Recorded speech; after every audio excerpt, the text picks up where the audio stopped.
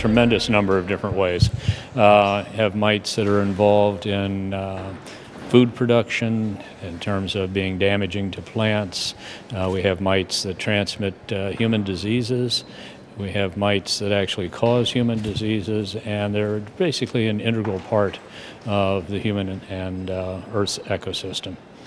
So mites are impacting us constantly.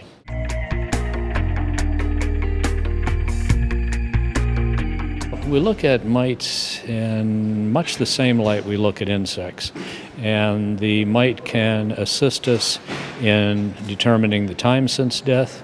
We can learn a lot from the mites in terms of where the body was. Was the person murdered there and then transported based on mites being all over, but different species of mites are in different locations. So primarily time since death and also the transport of the body. But we're also reaching the point where we can extract DNA from the gut contents of some of the parasitic mites, which may give us some clues as to the identity actually of the murderer.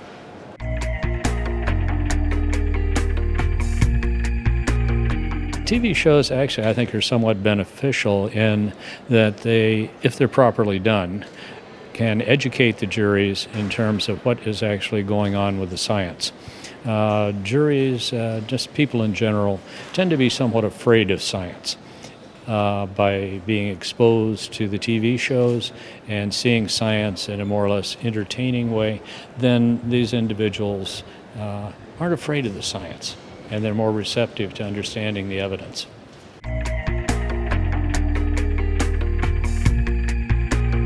Probably the one that comes to mind was a case of a rape murder in California, where we actually used the bites of a trombiculid mite to place the suspect at the scene of the crime.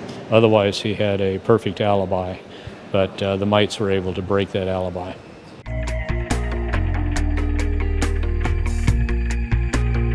The advising part came about as a result of my writing a book a number of years ago. It's called Fly for the Prosecution.